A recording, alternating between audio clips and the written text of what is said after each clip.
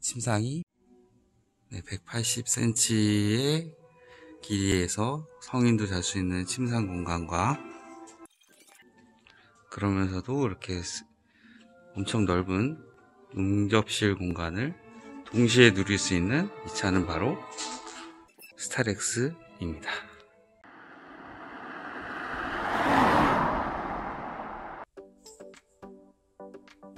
안녕하세요, 휘투어스입니다. 네, 오늘은 또 제가 만들고 있는 거 있죠? 그때 2단계 만들고 있다고 했는데 지금 어느 정도 가닥이 나와서 한번 보여드리려고 영상을 찍고 있습니다. 보시는 것처럼 간만에 제가 의자를 반만 돌린 게 아니라 180도 돌리고 있죠. 이렇게 돌리는 이유가 있습니다. 이유는 바로 지금 이렇게 테이블도 원래 유로벤에서 쓰던 형태로 이렇게 배치를 했고요. 그리고 이렇게 보시면은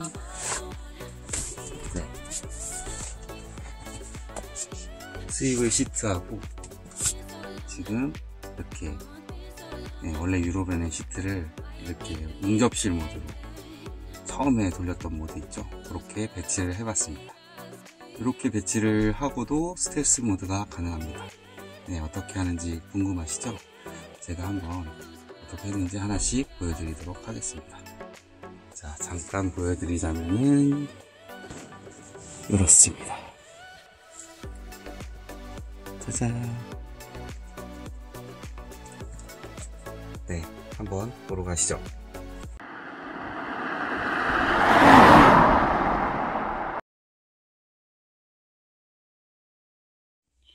여섯 개 왔습니다. 다음으로 나무가 왔습니다.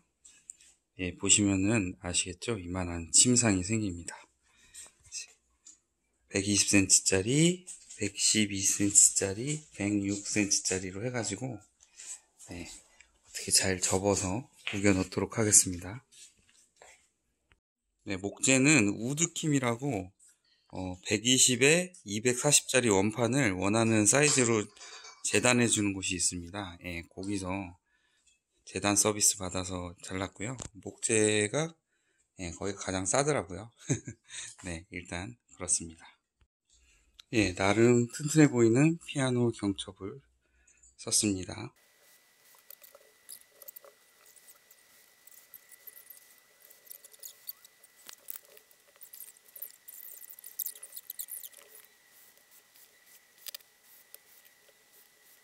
이렇게 반으로 접어서 부피를 줄일 수가 있습니다.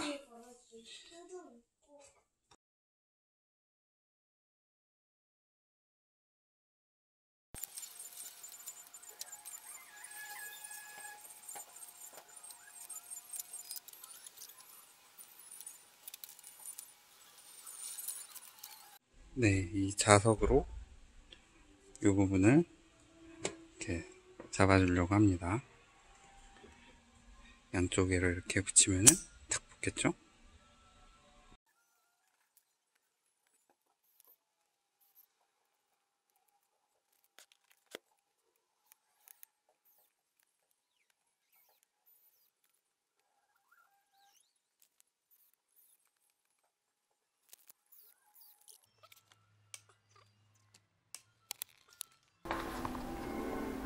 가림막이 겸용으로 되겠죠.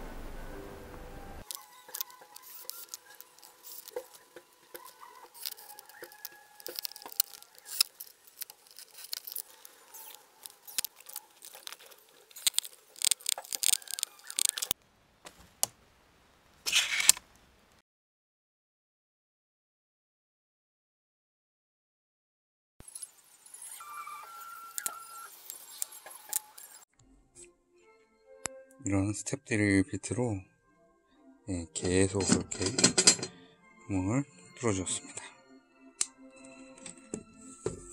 앞으로 뚫고 뒤로 뚫어서 일단 뚫어줬고, 요게 이쪽에 들어갈 때까지 들어가죠. 들어가서 이쪽을 이렇게 고정을 시킬 생각입니다. 그러면 이게 앞으로 밀릴 때 힘을 받을 수 있죠. 이게 없으면은 이렇게 이게 앞으로 흔들리죠.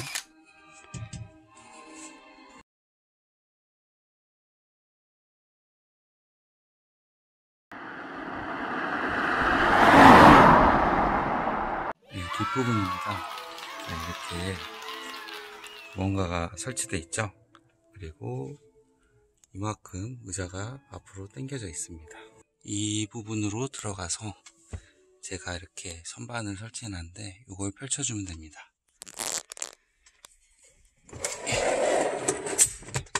펼쳐주시고 이거는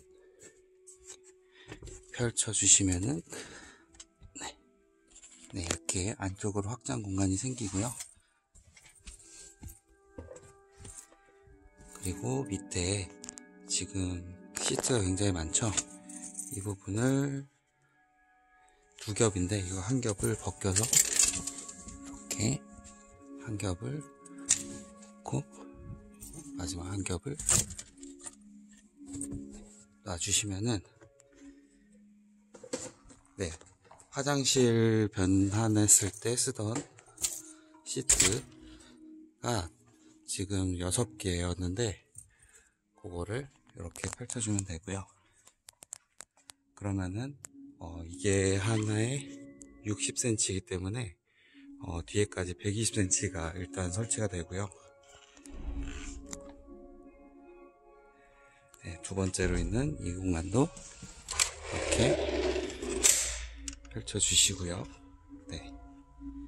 그리고 밑에 거치대를 하나 만들었는데 이걸 놓아줍니다.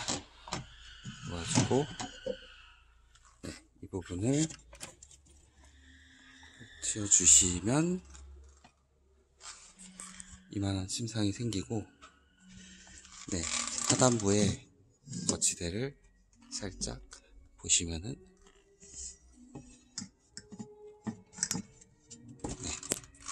하단부에 이렇게 거치대를 놔주시면은 조금 더 튼튼하게 되겠죠. 그리고 추가로 주문한 시트를 이렇게 4개입니다. 바깥쪽은 120cm여서 4개인데 이렇게 해주면은 60 곱하기 3개니까 180cm의 침상 공간이 완성이 됩니다.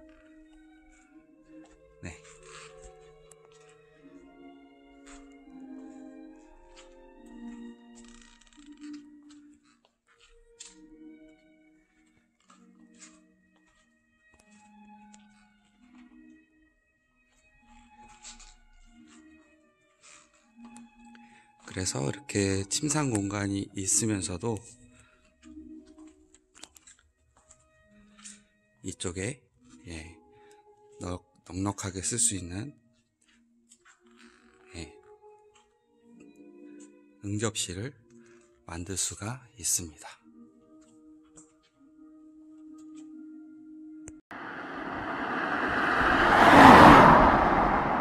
뒤쪽에는 이렇게 후방 텐트를 하나 설치할 예정이 있고요. 그렇게 설치하면은 마무리가 돼서 뒷부분은 침상 공간으로, 그리고 필요시 화장실을 쓸 수 있고 수납 공간도 일부 쓸 수 있고, 그리고 안쪽에서 자유롭게 안쪽에서 열 수가 있겠죠.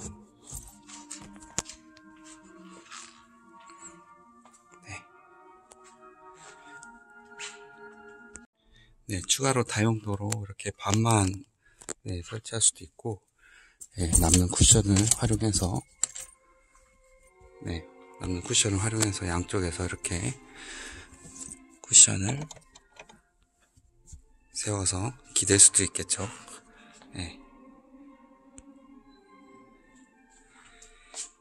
이렇게 하면은 스텔스에서도 활용할 수 있는 구조가 되겠죠. 원래대로 이렇게 침상 모드로도 스텔스일 때 쓸 수가 있습니다. 침상 모드로 연결하고 이렇게 원래대로 침상 모드로 활용이 가능하고요.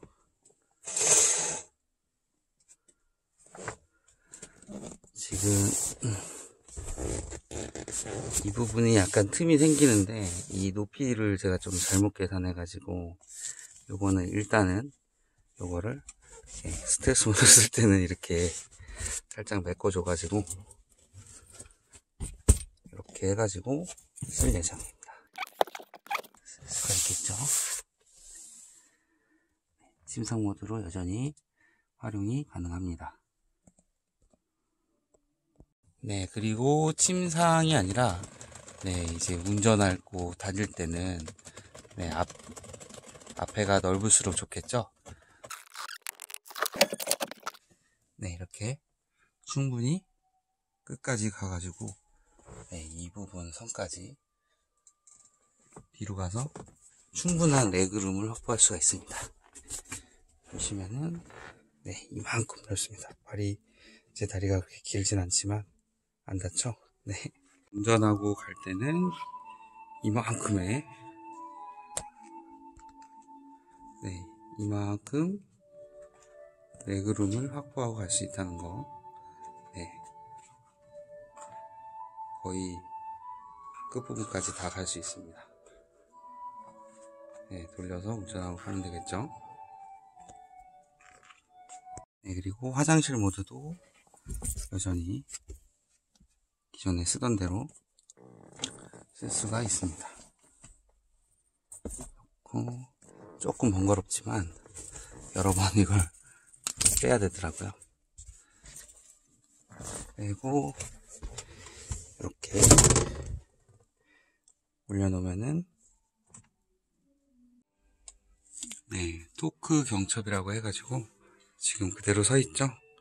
약간 힘을 받아야지만 움직이는 경첩이어서 이렇게 닫혔다가 올리면은 어느 정도 각도에서는 이렇게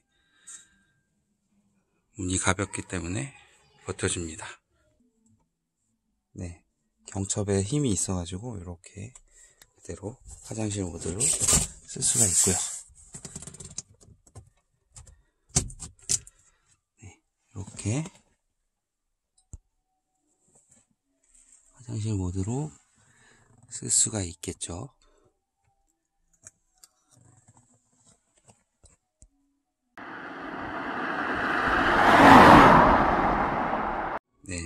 해체도 반대로 하시면 되겠죠. 이거를 받침으로 있는 걸 빼주시고 이 받침 부분은 떨어지지 않게 뭔가 연결 부분을 지금 튀어나온 거를 약간 소파 경첩 있죠. 소파의 연결부 경첩을 활용해 가지고 추가로 만들 예정이고요.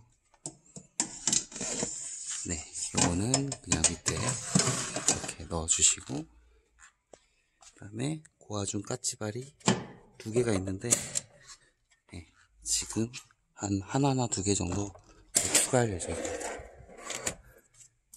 그래서 이렇게 접어놓으면은 스트레스 있을 때도 요거 없이 쓸 수 있겠죠.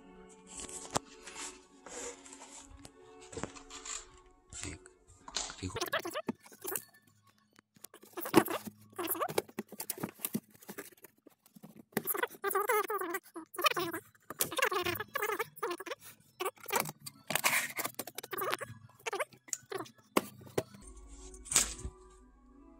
그래서 평상시는 이렇게 60cm 정도 되는 요 정도 원래 있던 수납 공간 있었죠. 그 정도 침상이 180cm로 펼쳐지면서 이제 이 안쪽으로 60cm, 바깥쪽으로 60cm 해서 성인도 잘 수 있을 만한 침상으로 만들어집니다.